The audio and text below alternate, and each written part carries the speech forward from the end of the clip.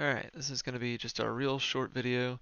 Um, if you have a new project that you've either downloaded, maybe you got it from like a Google Drive, you use SourceTree to download it, you had it on a thumb drive, you plugged it in, downloaded it, and you're trying to figure out how to get to it, how to actually open it using Unity Hub to have it listed as one of your projects here.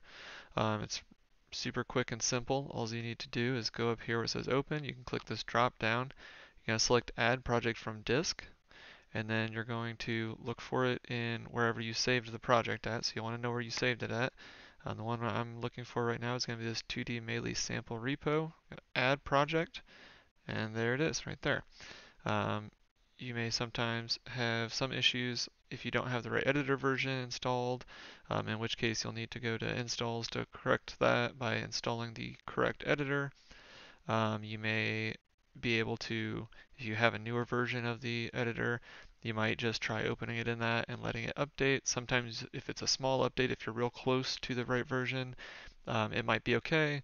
If you're quite a bit off, you might have to do some corrections. So if you're comfortable with that, you can make those fixes. Or if it's something that you're not real familiar with, probably better off just installing the right version.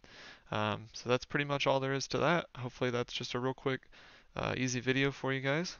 Thank you. If you have any questions, feel free to comment. I'll try to get back.